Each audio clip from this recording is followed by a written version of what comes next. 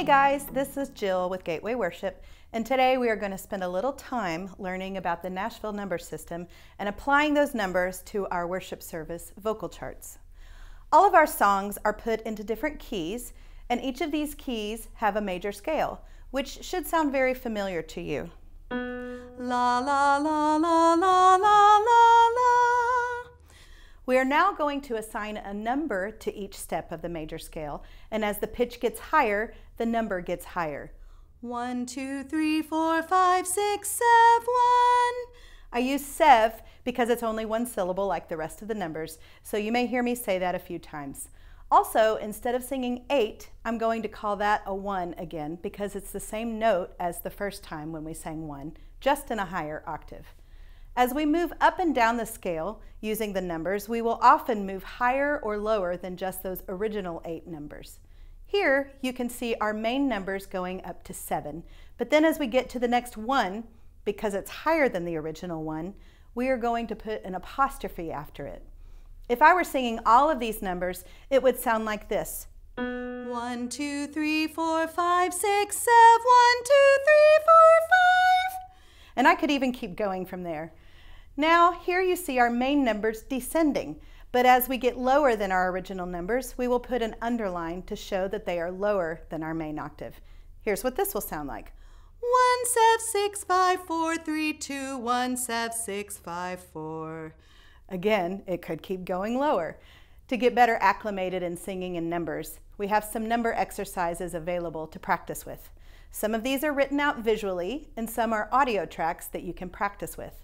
I encourage you to work with those so that you can get more and more accustomed to moving around using numbers. You may be wondering, how in the world are numbers going to help us when we're singing notes? Well, each one of those numbers is going to represent a note of the major scale, and we are going to apply those to different words as we're singing songs. In the song Deliverance, for example, we start off with the lyrics, Jesus, you are my deliverance, from death to life, from dark to light. Here, you will see that there are numbers above each and every syllable, and again, those numbers represent the pitches in the major scale. For instance, we have the word Jesus with a 1, 1 written above it. 1, 1, Jesus. Even though those are the same notes, you will still see a number above each of the syllables. So for the first part of that line, our numbers are 1, 1, 2, 3, 3, 1, 2, 3, 3, which will be Jesus, you are my deliverance. Remember, each one of those numbers represents the pitches of the major scale. As you follow those numbers along, it helps you to know exactly what notes to sing for those lyrics. Finally, the full line in numbers will sound like this. 1, 1, 2, 3, 3, 1, 2, 3, 3, 1, 4, 3, 1, 1, 4, 3, 1, 2, which will then be sung as Jesus, you are my deliverance, from death to life, from dark to light. When we have the one line by itself, this is our melody. But sometimes we have more than one line, and those represent different harmonies that help to enhance what we're doing in the different sections of the song. Let's look at our line from Deliverance again. If you look at the numbers directly above the lyrics, you'll notice these are the melody notes that we have already looked at. Above them, you will see a whole new set of numbers. In the key that I was originally singing in, my 1 sounded like this. 1, then 2, 3, the 3 is my starting pitch for this line of harmony. So now our harmony line will sound like this. 3, 3, 4, 5, 5, 3, 4, 5, 5, 3, 6, 5, 3, 3, 6, 5, 3, 4. Then with the lyrics, it sounds like, Jesus, you are my deliverance, from death to life, from dark to light.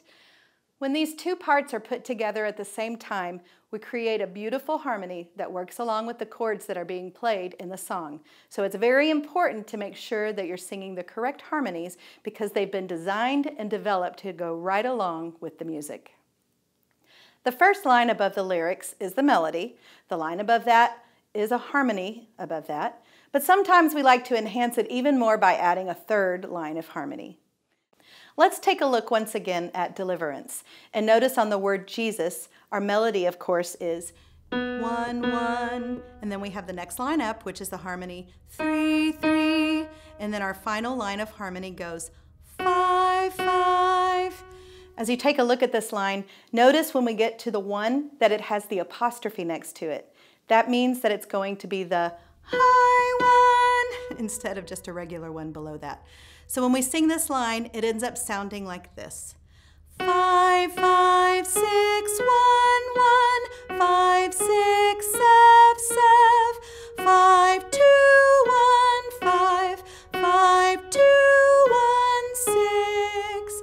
And with the lyrics, it's Jesus, you are my deliverance, from death to life, from dark to light. And then once again, when it's all put together with the other parts, it goes beautifully with the chords to enhance the sound of the song. We will be using the traditional vocal labels soprano, alto, tenor, and baritone. We have soprano, which is the upper female part, alto, the lower female, tenor, the upper male part, which a few low-voiced females might sing, and baritone, the lower male part. We also use an L for lead, which means everyone is singing the melody. Once again, let's take a look at our line of music from Deliverance. To the left of the melody line on the bottom, you will see T/B. That means tenors and baritones are all going to be singing melody. Now the tenor is also uppercase and bold print to show that this line is the melody line. Above that, in the first harmony line, is S/A, which stands for sopranos and altos. A lot of times we will only use 2 parts when we're singing our songs. So that is why we have all of our females on that middle harmony line. But sometimes we do go ahead and add that third part. So I put the soprano in parentheses for the top line to show that if we want to add that top line, those are the people that will sing that line. A quick side note about our terminology here at Gateway. In many musical settings, you'll hear the term background vocalist used to refer to the singers on mic singing with the lead singer. Here at Gateway, we use the term frontline vocalist because we want our language to not only establish that our singers are valuable, but also to reiterate that our worship is warfare and we are part of that frontline army. So back to looking at our vocal chart, we use the FLV or frontline vocal map to show us the map of the song as well as to tell us as frontline vocals when we're supposed to sing and when we're not supposed to sing. Going down the left-hand column, you will see the map of the song. V stands for verse, C for chorus, PC stands for pre-chorus, and B stands for bridge. Going down the right-hand column is our instructions as FLVs. An X means we are not going to sing into the microphone, though we will always need to be singing. L stands for singing lead or melody, P stands for parts, and sometimes you may even see 2P or 3P. When there's a 2P, you're going to only sing 2 parts at that time, even if 3 parts are written, or a 3P means 3 parts at that time. PL means prime lead, and that means that everyone is going to sing in the exact same octave, which usually means that the guys are going to jump up the octave and sing the exact same note that the girls are singing. This FLV map is usually followed each time the song is sung, but depending on your worship leader or vocal director, it may change from time to time. Okay, now it's time to look at the entire chart at the same time. You'll see going down the page we have the different sections of the song, the verses, the chorus, the bridge, and each lyric has a number above every single syllable.